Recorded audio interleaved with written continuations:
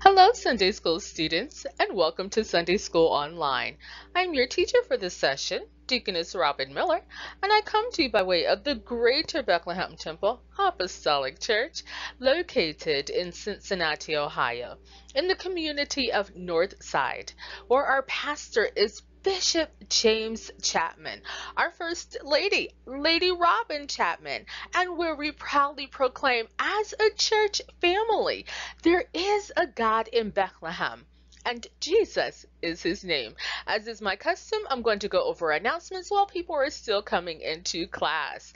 So for our announcements, please remember that there are additional Sunday school or Christian education classes on our YouTube channel, which is GBTAC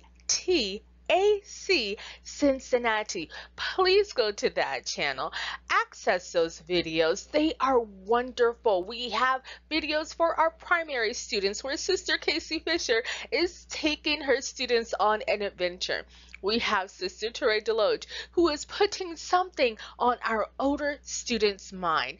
And adults, you have not been left out. Your class takes place live every Sunday morning as the Lord allows at 9 o'clock a.m. through our telechurch format. So please go to our gbtac.org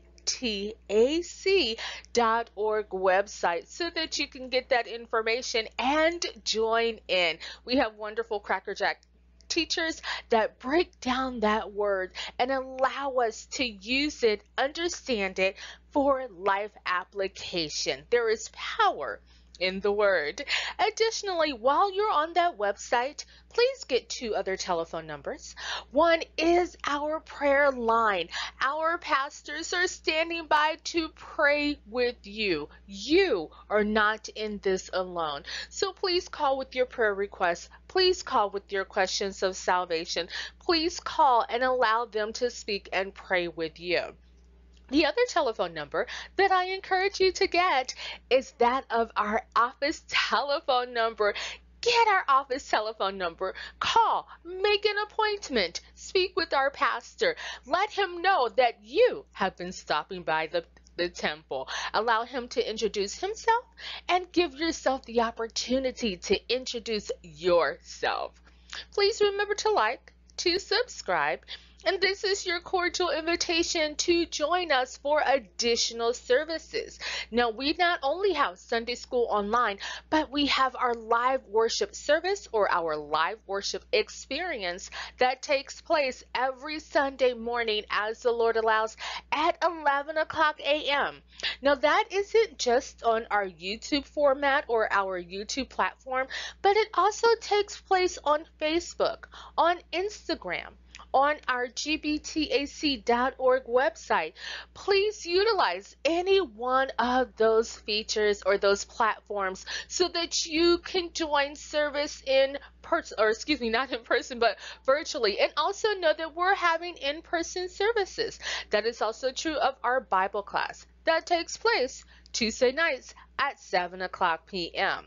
So there is no excuse for not having the Word of God. So it is time for our review. Last week, we talked about Jesus heals a servant. Google.com defined healing as the process of making or becoming sound or healthy again. We need completeness, wholeness, soundness, health in all parts of us, and God is willing to give us that, to grant that to us. Now, on the reputation of Jesus, a centurion sought healing for his servant. He exercised his faith for the healing of one that was dear to him.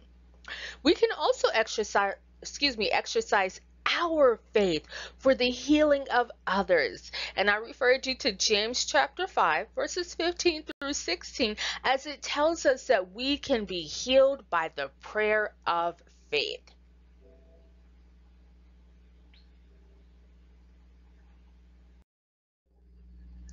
Our homework was to read ahead for next week's lesson and also to read the scriptures that I referenced in our conclusion, which was James chapter 5, verses 15 through 16.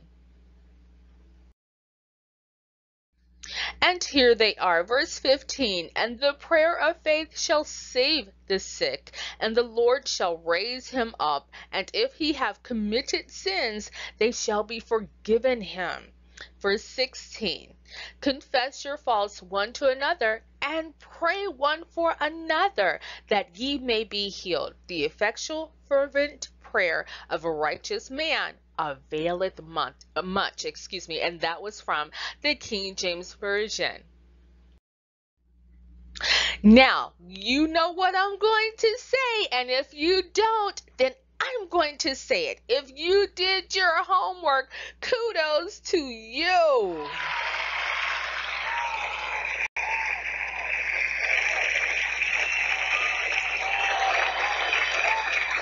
You are my homework hero. I very much appreciate you putting in the effort, putting in the time, showing that discipline to do your homework and reaping the reward of knowing the word for yourself. It makes a difference to know the word for yourself. And if you did not do your homework, then I invite you, do your homework and become a part of one of my homework heroes. It makes a difference. King David said, thy word have I hid, have I purposely placed, made an area for, hid it in my heart that I may not sin, commit wrong, trespass against thee. It's important to know the word for yourself. So this week, our lesson is Jesus sends demons away. The lesson text is Matthew chapter 8 verses 23 through 34. The golden text is Matthew chapter 8 verse 29, and we also know our golden text is also our focus verse. The aim for this lesson is Jesus has power over all things. The reason why we're looking at this lesson, this is the point of the matter. So, in continuing the aim that Jesus has power over all things, why is this significant? Who is Jesus? So the answers that were shouted out, they match what's on my screen. So I'm going to pretend like you really, really know and that you didn't pick up the answer that I already had on the screen. So we're going to go like that, okay? So Jesus is Lord. He is God manifested in the flesh. In the Bible, he is referred to as the Son of God.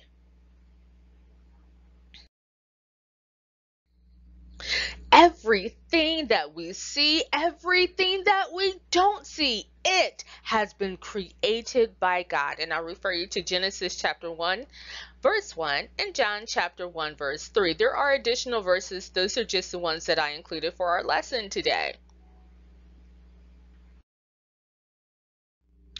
The creation is not equal to its creator. This is an important point, and you can look at that in Isaiah chapter 49 verse 9 and Romans chapter 9 verse 21.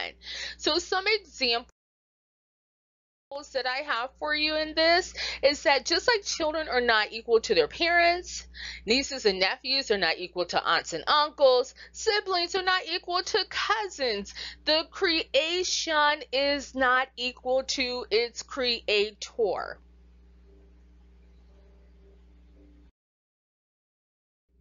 There's also an incorrect thought process out there that God and Satan are equal, or that the opposite of God is Satan. That is incorrect. The devil and those that choose to follow him, they are not equal to God. They are like angels, like humans, like animals, like insects, like everything that you see and don't see have been created by God. And the creation is not equal to its creator. So please remember that.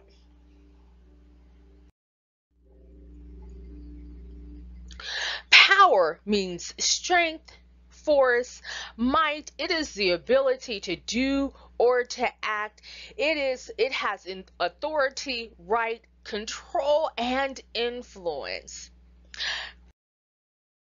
God has power over all things, not just as creator God, but as sovereign Lord, as self-existing one.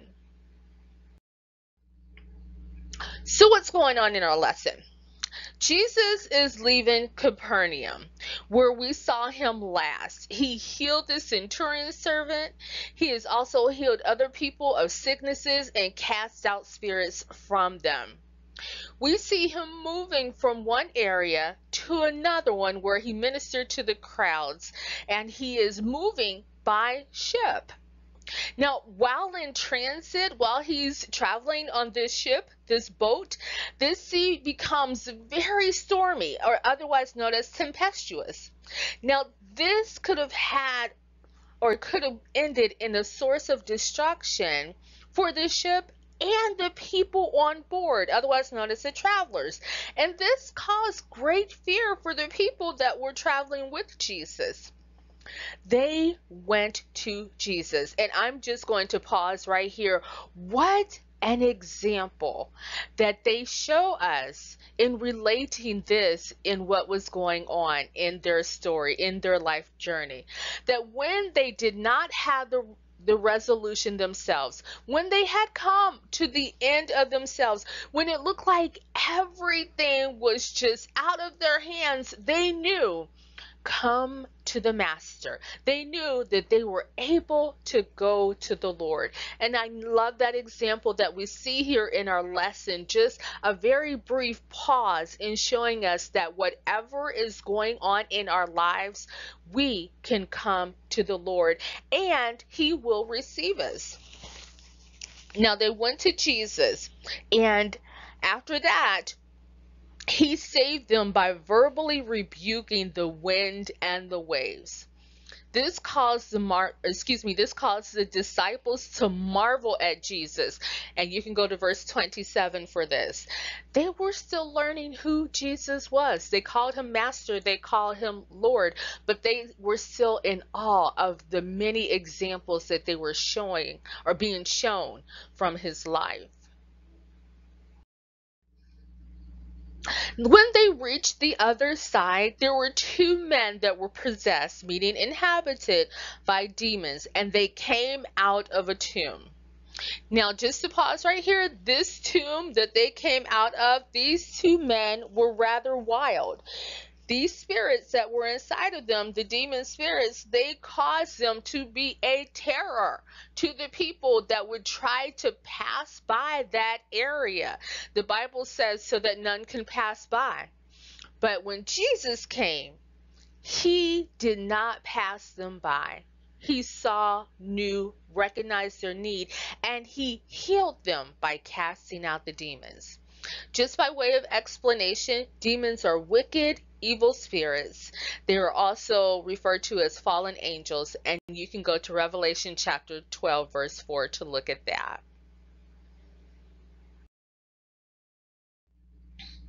So I said that Jesus healed these men.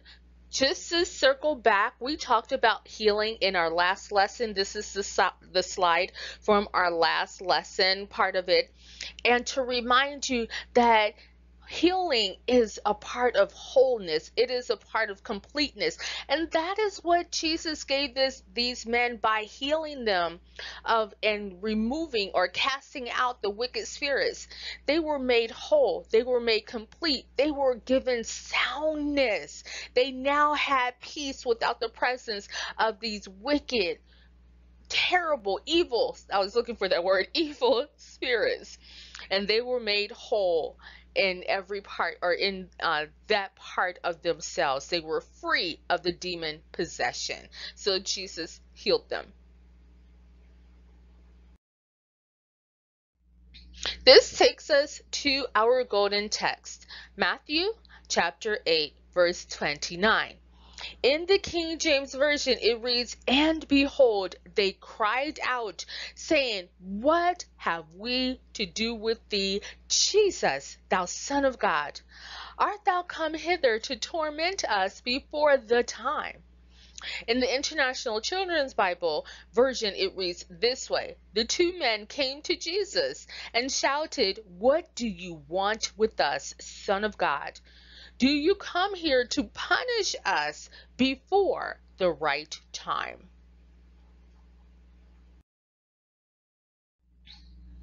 So, in looking at this golden text, "And behold, they cried out, saying, What have we to do with thee, Jesus, thou Son of God?"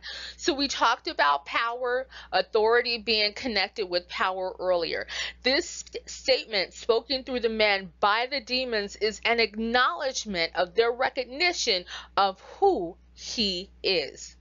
In this statement, we also see the rhetorical question of what relationship, what connection do we have with you? In other words, light does not have relationship or communion with darkness.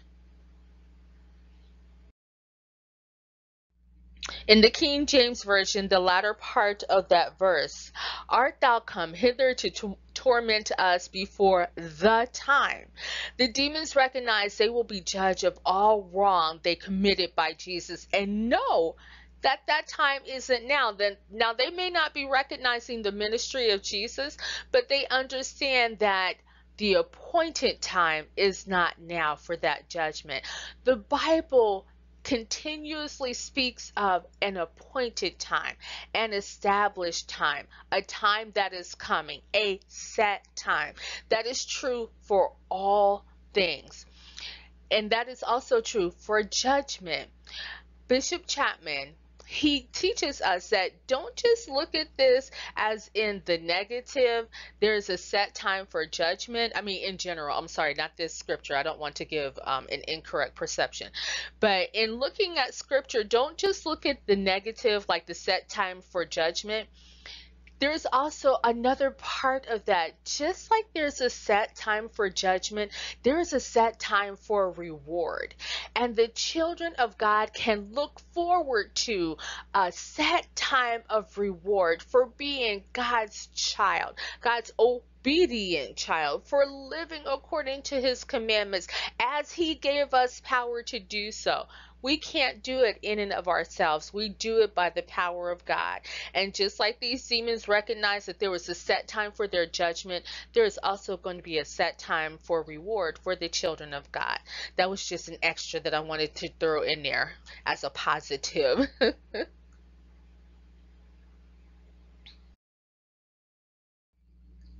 It is interesting that the demons recognize who the Lord is. Now, we are able to do the same as we have the presence and the Word of God. And I just want to encourage you and remind you, as one of my final points, that if Jesus is in you, you have that same power and authority. He, meaning Jesus, has not changed. He's the same yesterday, today, and forevermore.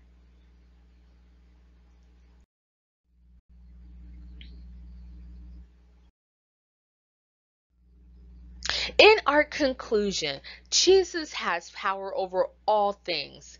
The creation is not equal to its creator.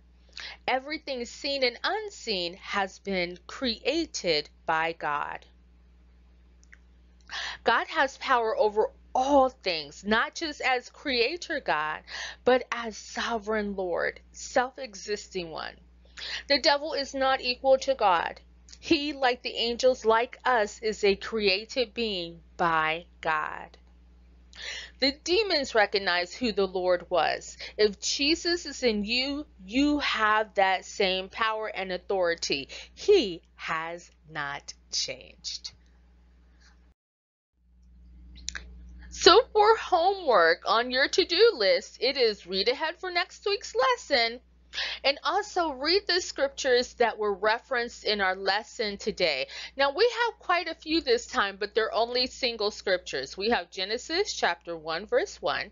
We have John chapter 1 verse 3. We have Isaiah chapter 45 verse 9.